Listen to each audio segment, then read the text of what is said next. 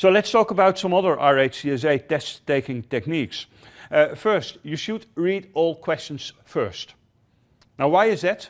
That is for the very simple reason because there are some dependencies. Imagine that on question number 1, they are asking create a petition.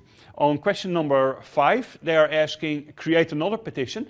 And on question number 10, they are asking create a logical volume. Oops! On question number 10, you figured out that you don't have any more disk space available. If you would have read all the questions first, you could have analyzed the dependencies between those questions, and you could have answered all of them together, just to prevent that you are getting into trouble. So make sure to read all questions first and to understand what the question means. You are all from the New York area, so I guess your primary language is English. If you master another language, another tip that I have for you is to switch the language. Always take English as a primary language for the questions, because the English language is monitored the best, because most people take the exam in English. But if you are from France or from Italy, the questions are available in French, in Italian, in German, and in Spanish, and some other languages as well. And if you do not understand the English language question, you might better understand the other language question. So switch language, switch back, and that may give you a better insight in what exactly they mean by the question. So after you have read all the questions first, you should start with the essential questions. Please notice that even before the questions, there's an introduction, and the introduction is essential as well. So the very first page of information that you are reading to get through the exam is considered essential. Read it carefully. Please do that.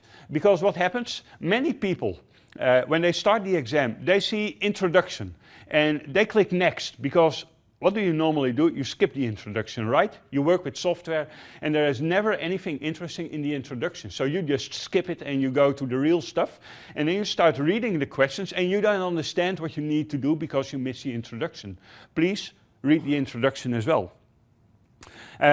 After reading the introduction, you can start with the essential questions. Now, what is an essential question? Well, let me give you an example.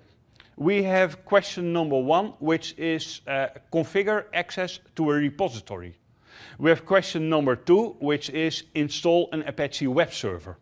Which of the two is the essential question? Number 1, of course, because how can you install an Apache web server if you didn't configure the repository before? Let me give you another example. Question number 1 is create a petition and mount it on /data.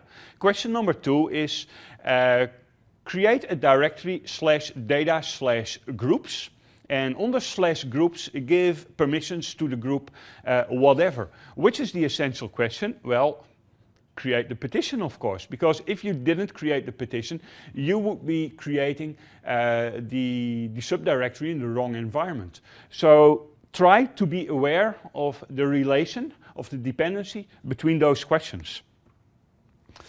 Pick the low-hanging fruit first. You will read through some of the assignments and you will have some questions that you know the answer immediately.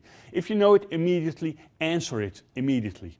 If you answer it immediately, your mind is still bright in the beginning of the exam, so you will do it perfectly and you won't have a problem with that. And if you get all of those out of the way, you can continue on the questions that really are important. The questions that are eating up more of your exam time. And finish with everything else. Everything else is after the low-hanging fruit. Let's hope that you've got a lot of low-hanging fruit and the everything else is just 1 or 2 questions.